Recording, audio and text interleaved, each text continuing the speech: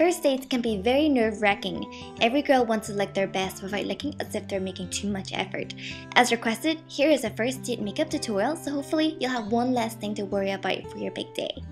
This look is all about flirty, warm, neutral eyes and romantic glowy pink cheeks. To me, first date makeup shouldn't be too empowering. I think it should be subtly beautiful, enhancing your natural beauty.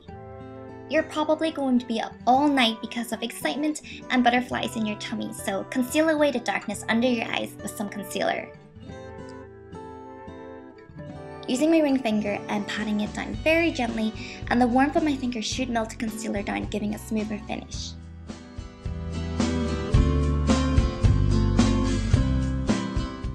I'm only going to apply a little foundation for a natural look, concentrating on my nose and mouth to cover up my redness, and on the forehead and bridge of my nose for highlight. Remember, foundation is supposed to look like your own skin, so don't pile too much foundation on or else your skin will look caked up. If your eyes is a picture, then your brows is a perfect frame that enhanced it.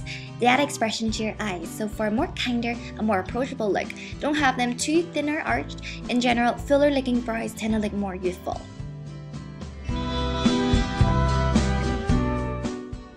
Applying a base for the eyes will keep your eyeshadow long-lasting and crease-free, and because pink is a warm and girly color, it will create a hint of sweetness to the eyes. This is actually my favorite neutral eyeshadow quad because the colors are so warm and beautiful. With the lightest eyeshadow, which is this nutmeggy color, I'm highlighting my inner eyelids to bring in warmth and light. And whatever is left over, I sweep it across my brow bone for a subtle highlight.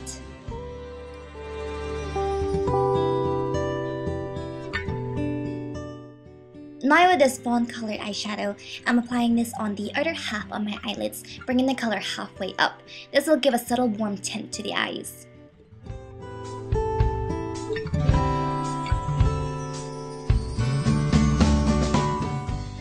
Next, I apply a warm brown eyeshadow to the edges to deepen the eyes. The color is darker on the edges, but most of the eyes still remains looking light. This keeps the eyes looking fresh and non-heavy. With a tinsy bit of this deep plum eyeshadow, I make circular motions with my brush to add more definition. This will make the eyes look bigger and brighter without it looking heavy and dark. So just be gentle and really just take your time blending out everything.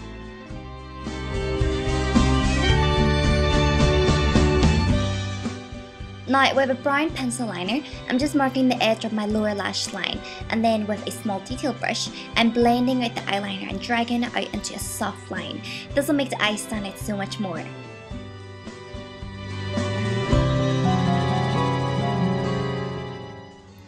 If you don't have a small detail brush, it's actually fine to just use a sponge tip applicator or perhaps a Q-tip.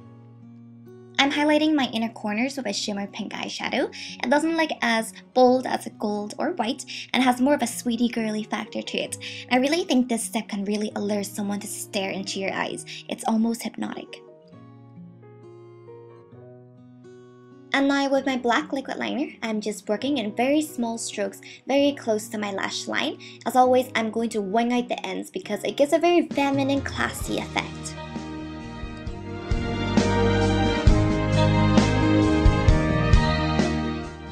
Adding a pair of flirty lashes will really make your eyes look extra twinkly. I recommend something not too dramatic. These lashes are pretty natural, but they have more volume in the edges. Adding a coat of mascara on my lower lashes, and these warm, alluring eyes are complete. Thank goodness for lipstick because I have such pale lips, so I always look dead without some sort of color, and I'm just going for a natural pigmented lip. Nothing too empowering, we're just keeping the features looking very balanced. So now for a little bit of face contouring, I'm using a powder that's a few shades darker than my skin tone, and I'm just going to sculpt my face, starting at my temples and then moving down in the hollows of my cheeks, not passing this point if you want a slimmer face. And pretty much just moving my brush upwards and blending as I go. You're better off just building it up rather than just applying too much color all at one go. Of course, don't forget to bring the color down into your jawline, into your neck for an even distribution of color. Now my face looks slimmer and bronzed up. Cool, I can apply blush for glowy pink cheeks. I always feel more special wearing pink blush rather than peach.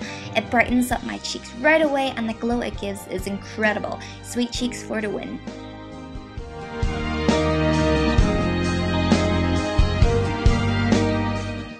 Okay, did my hair and added more lip color. Last step is to finally mattify the skin with a little powder. I'm applying it in an A shape, just sweeping from the center of my forehead, down to my nose, and over my mouth. This mattifies the oilier areas and leaves the rest of my face looking glowy and healthy. Okay, so this look is done and now I'm ready for my pretend date.